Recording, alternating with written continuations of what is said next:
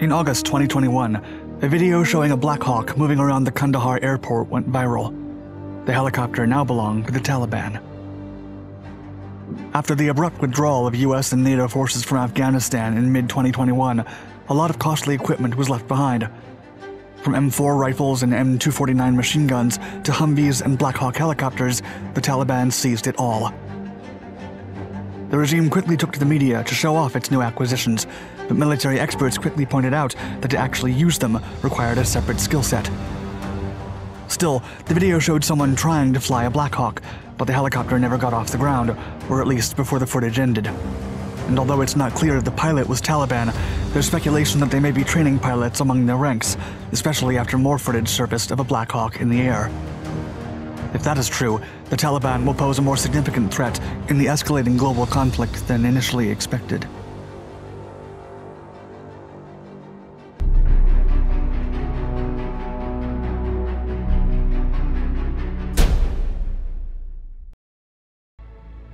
The withdrawal.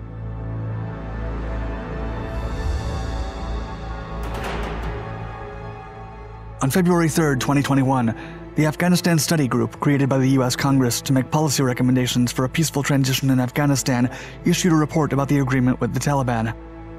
It read, quote, "The most important revision is to ensure that a complete withdrawal of US troops is based not on an inflexible timeline, but on all parties fulfilling their commitments, including the Taliban making good on its promises to contain terrorist groups and reduce violence against the Afghan people, and making compromises to achieve a political settlement." From there on, things quickly went downward, and violence and paranoia escalated in Afghanistan as the Americans and NATO forces began to leave the country at a steady rate. Weeks later, on March 25th, President Joe Biden said, quote, "If we leave, we're going to do so in a safe and orderly way. It is time to end the forever war." Although the May 1st deadline was impossible to meet, the president assured that no American would be left in Afghanistan by September 11th. Biden assured that the US had, quote, "trained and equipped a standing force of over 300,000 Afghan personnel, and they will continue to fight valiantly on behalf of the Afghans at great cost." Despite the apparent effort to organize a massive retreat, chaos quickly consumed the entire region. As more provinces began to fall under Taliban control, thousands of civilians fled to the country's capital to seek refuge with the American and NATO forces. The commander of the 82nd Airborne Division, Chris Donahue, was the last American soldier to step off Afghan soil aboard a C-17 Globemaster III that left Kabul airport on August 31st. 20 years of US and NATO presence going back to the 9/11 attacks had ended in utter failure. A cruel and despotic regime was back, and the hopes for democracy and a free society quickly vanished.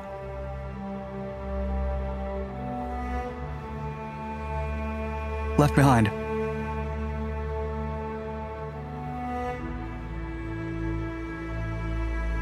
The US military left behind tens of millions of dollars worth of armored vehicles, aircraft, defensive systems, weapons, and more in a rush to leave Kabul before the deadline. All this valuable equipment was given to the Afghan army to prepare for combat against the enemy.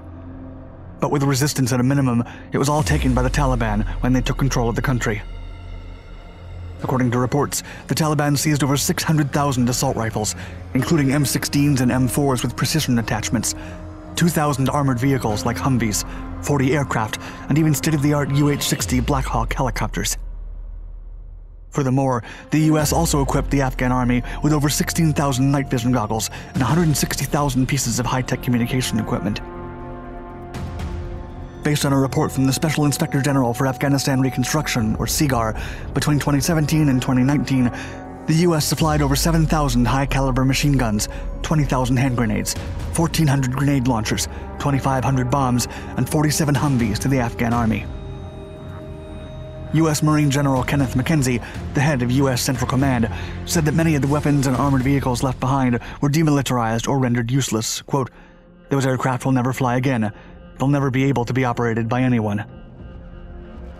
However, the Taliban would undoubtedly use most of the assets left to the Afghan army to ensure order in the city. Still, National Security Advisor Jake Sullivan stated, quote, "The White House does not have a complete picture of what has fallen into the hands of the Taliban."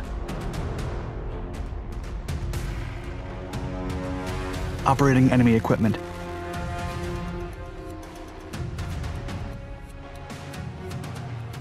Mere days after the US left Afghanistan for good, videos of delighted Taliban fighters opening crates of American weaponry shocked the world after they went viral on several social networks. The Taliban were quick to use propaganda to display their new acquisitions. Improvised military parades with all the captured goods impressed the world upon realizing the magnitude of armament that the US gave to the already non-existent Afghan army.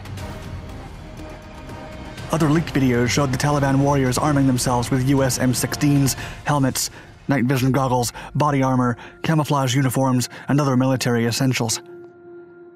Footage of Taliban entering hangars and inspecting dozens of Blackhawks and other scout attack helicopters also became an alarming sight, especially if the new regime could operate such an arsenal. Still, military intelligence pointed out that despite the loss of all these billion-dollar equipments, it is one thing to possess the aircraft and vehicles, and another to know how to operate and maintain them. However, the tension with Afghanistan's neighbors has only risen. Indian military intelligence has discovered that terror groups in the Kashmir Valley have acquired American M4s and launchers from Afghanistan, and the Indian defense has said that many more arms and ammunition will fall into the hands of terror groups operating from Pakistan. India believes that these weapons and explosives are being delivered to terrorist groups with the help of drones. On August 31, 2021, another video surprised the world as it showed the Taliban flying a US Blackhawk helicopter over the skies of Afghanistan. The Talib Times published the video on the official English-language account of Afghanistan's Taliban Islamic Emirate state. The tweet said, quote, "At this time, the Islamic Emirates Air Force helicopters are flying over Kandahar city and patrolling the city." A man is seen hanging from the helicopter in the clip as it hovers over the background. Apparently, the operator was fixing a Taliban flag at the top of a building in Kandahar. Other videos published earlier showed the Taliban struggling to make several flight attempts, only taxiing the aircraft through the Kandahar airport runway in South Afghanistan. Russia's state-affiliated media, Russia Today, posted the video on Twitter and said, quote, "Does anyone know if there's an idiot's guide to flying a Blackhawk? If you've got a copy, the Taliban needs you." It is not clear if the men who have flown the Blackhawks are trained Taliban pilots. They could be foreign contractors from other countries, but no more details have been revealed. Other sources have reported that the Taliban seized one A-29 Super Tucano aircraft, an Mi-35 Hind attack helicopter, a 530F chopper, and two Mi-17 helicopters. No footage of these aircraft being flown by the Taliban has been leaked as of today. Then, on January 12, 2022, the Taliban warned Uzbekistan and Tajikistan to immediately return Afghan aircraft flown by Afghan army personnel to the neighboring states. As more than 100 Afghan Air Force pilots trained by the US flew to safety in Uzbekistan and Tajikistan aboard more than 60 aircraft. The Taliban's defense minister, Mullah Yaqub, said, quote, "We may relatively be weaker than those of our neighbor country, but we are not cowardly, and will take into account every single spare part of our planes and helicopters. I ask them respectfully to return our planes and helicopters and not question our patience any further, and not to force us to take all possible retaliatory steps."